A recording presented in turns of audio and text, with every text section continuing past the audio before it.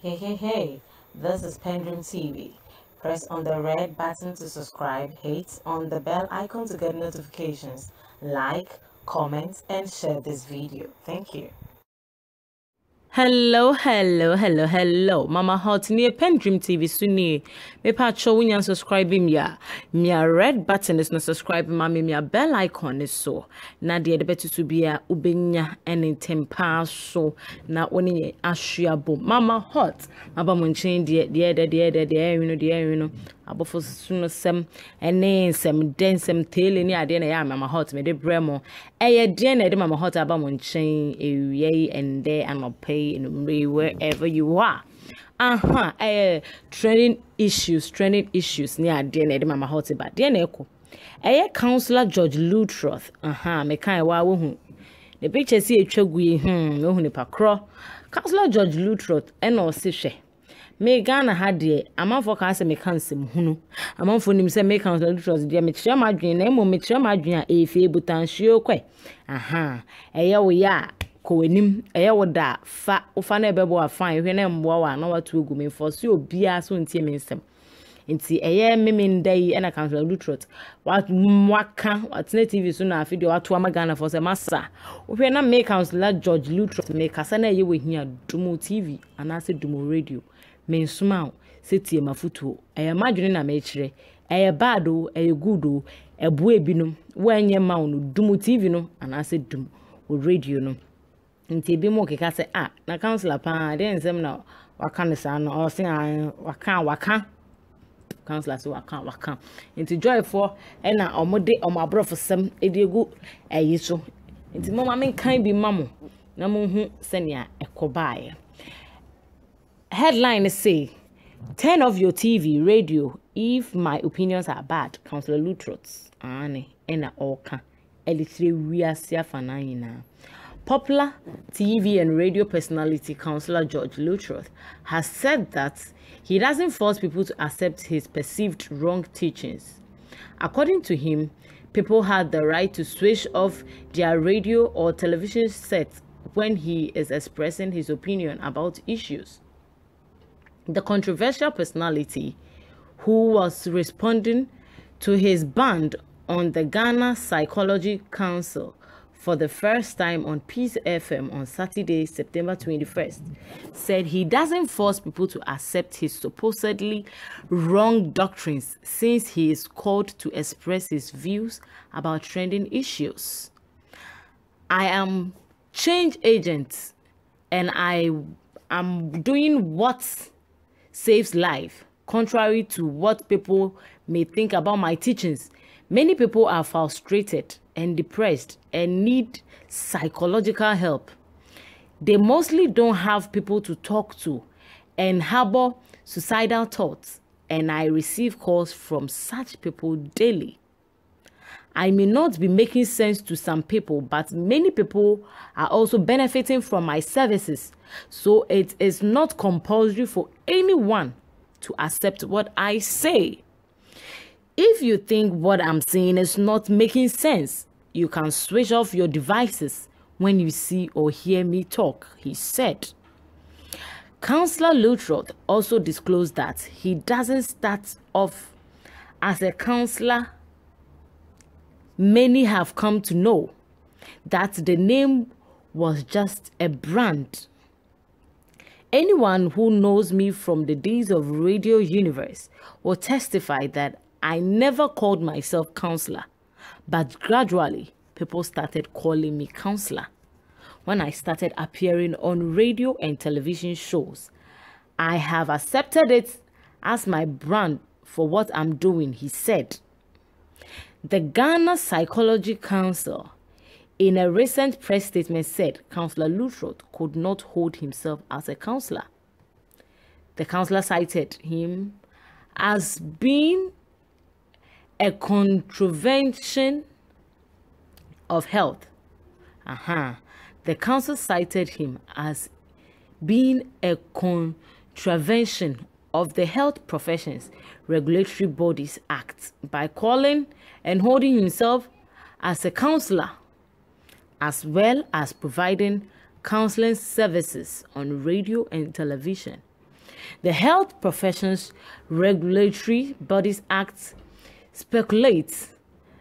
in Section 14 that a person who doesn't have the requisite qualification and who is not registered within the council but willfully and forcefully uses any name, title, or in addition implies a qualification of practice as a psychologist or counselor and practices or professors to practice psychology, of which include counseling, or received payment to provide psychological services,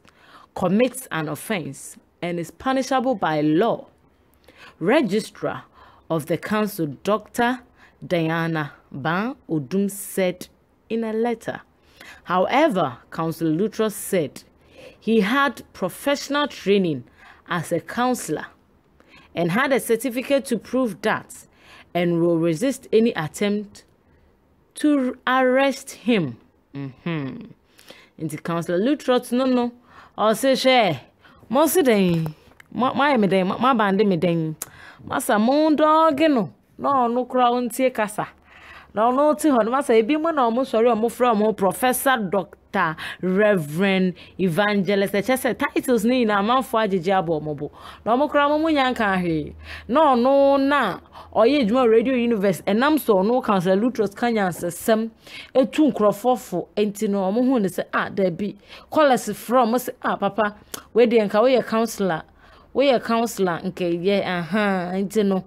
me say no na ema Councillor Luttrot hu say da bi ye di nkwasem esan say ye di abasobode ye bo me na me gina nchen na me ye me ho togbe say ade ende counselor no mo di amamia masom nti osom wie ye no wanfa anya akwadworo wakon school kakra akonya certificate nti na oma ono so ode bo ne ho safo hene say oye counselor nti George Luttrot counselor oma band no but ono no se masa enye dia mo kana meet you me no mo from say me ncha madwen e was trending issues so dia and they forget ho kura and they me bo ho ama ho tietie ane me Councillor Luttrot na maka say we obema na what single room ma won so aware we obema na want me video 3 times a day masa we popcorn boy won so aware and na we oba eso na wadwom da ansa ye warewa hune say wa gba sha wo pen Councillor Luttrot no keka sa ansem ni nyina na ye nkrofo ahi nkrofo super no and your man fan channel na maka cho Ghana for the oboa aje se wan fan be wo so omo de be hia enti Councillor Luttrot say wo hwe na sa me George Luttrot me hu ye wahi na masa ma meka no ye nkwasiasem ana say ehu hia ma wa masa madam me ba wo TV so a dum no ndum na sensuo shegu TV ne so se radio so na me wo so na wo hwe na se me kan semu a eye ehi ema watam radio no fashion form se po na bebie ntutu se na ebe ya untimi kura nko change bia obe change na no voice foforo esan da so nti Councillor Luttrot say efe botan shokwe enti no se eye we hi a masa wo hwe ade no se eye we hi esu na wutie nu wi na wo ye no wo se eye wo tan na wo hwe enti no watu nenum e de amaga na fo say de ono waka no eno no enti no e hawa kwashepo ane Councillor Luttrot na me so me kire say won say ewiase na e wo no obi is entitled to his or her opinions what you say enti no me mama hot no the Ghana for kana me so make dodo na de e omu here especially mbema Councillor Luttrot ogun mbema market pa because akwai say na foto ni na odi ma na tem editu omofo efa mbema cheating eni ehunioma bi ni ade what you say kwase buo ma me kan say underline word no Councillor Luttrot mostly no me mama hot me follow no me hu say ono no say bema bebu kwasea obema no betina no wawo ye mu mmado nyina yi ni ye ono na ya se mbado nyina no wawo emadazin onye hu ade wo oba bisa na Councillor Luttrot akachiro say uye jimifo without sebe isan so say Bible no se kwasea se na ndwumatie nti wo se kwasea ento sebe Councillor Luttrot eno oma we hu say wo oba akro no wajimi eno oba ma wodi oba betina wo so nkoye ne ho ade osi wo nneoma o ma wenum ekom so toyie e ma waya ase kom so toyie no saa oba no hwe na hu se we made woni made difference bi enim esanse ebinum ene o mate nyina eda ndi woni made for difference nim Councillor Luttrot de wakan sem bebre ene de akere Ghana ma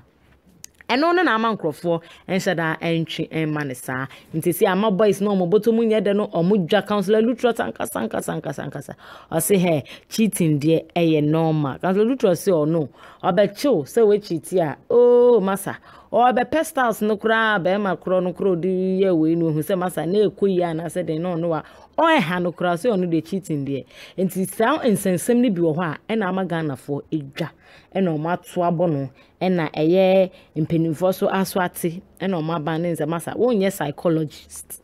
na watimi aba be psyche obi anase wa be kire obi dia oya ne ho beto no nti Councillor Luttrot o mabande no so say mabande mi o mabande mi o me ba TV so na me hu ye we hia Dumu TV me ba radio so na say how a page na fashion from gentle Pendream TV so ni or say turn off your TV radio if my opinions are bad Councillor Luttrot and how hu krent ye Mama hot and I would mean can you subscribe as usual me akoko ne so me bell icon ne so send e be ya oni me be share bom oni Pendream be share bom sa pepe Pendream we serve it hot Mama hot me da say